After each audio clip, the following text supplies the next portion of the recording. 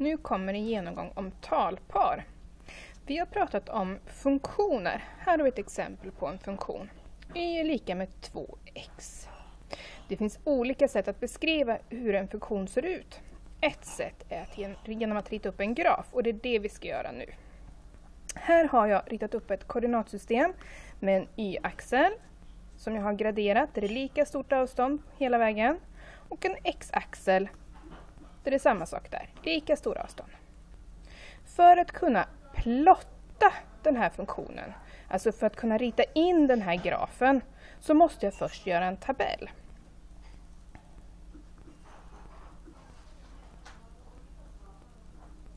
Det gör jag genom att hitta på värden på x. Vad kan x anta för värden?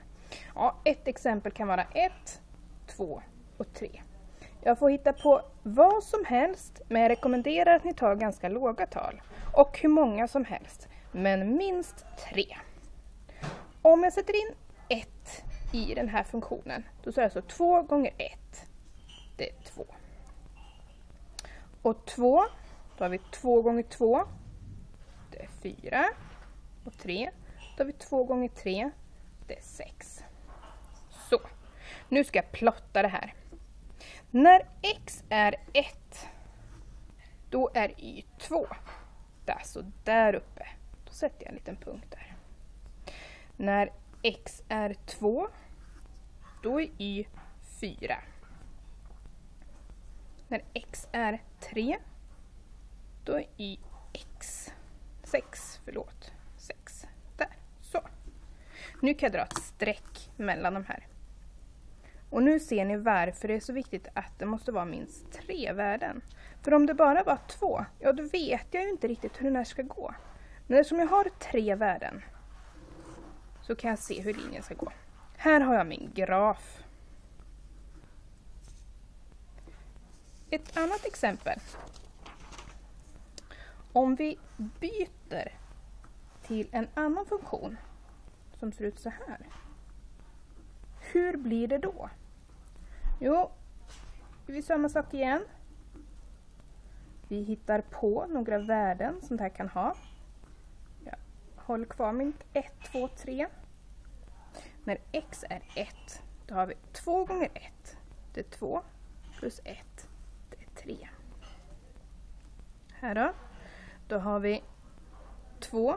2 gånger 2 är 4 plus 1. Det är 5. 3 gånger 2 är 6 plus 1, det är 7. Och så plottar vi.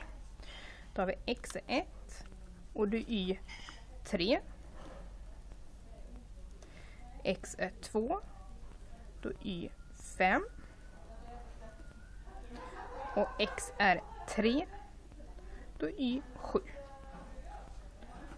Och så kan vi dra vår lilla graf här då.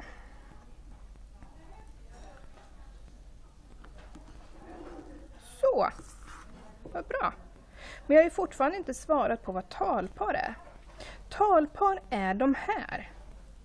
Det som beskriver vart den här punkten ska vara. Ungefär som när man spelar sänka skepp. Den har talparen 1, 3. Första är alltid x och den andra är alltid y. Det innebär att den här då är 2, 5. Så. Och den är 3.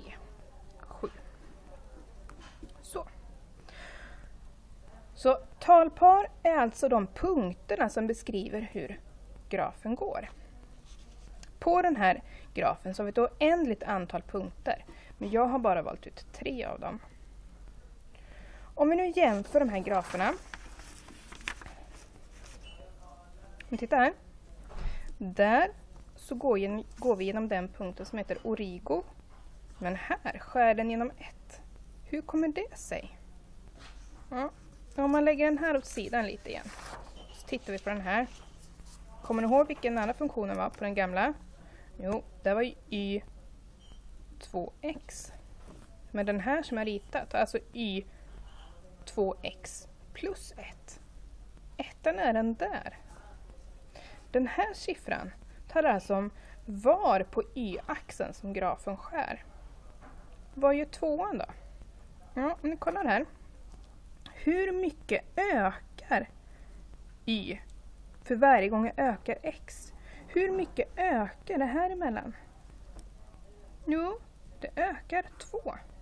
Titta, hela tiden så ökar det 2. Och det är den. Den är alltså lutningen på kurvan. Och den är var som x-axeln skär. Eller förlåt, y-axeln skärs.